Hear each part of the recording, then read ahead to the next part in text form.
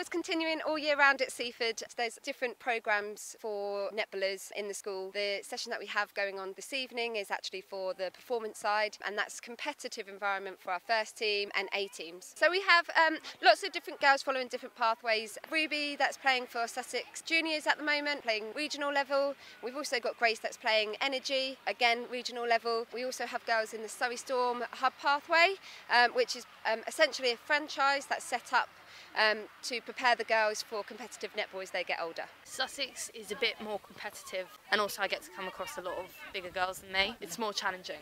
I enjoy meeting new people, making new friendships, as well as learning new things in different ways.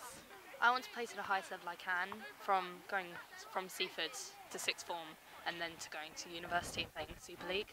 I'm the same as Ruby. I'd like to head through to Super League and go to uni and play uni level.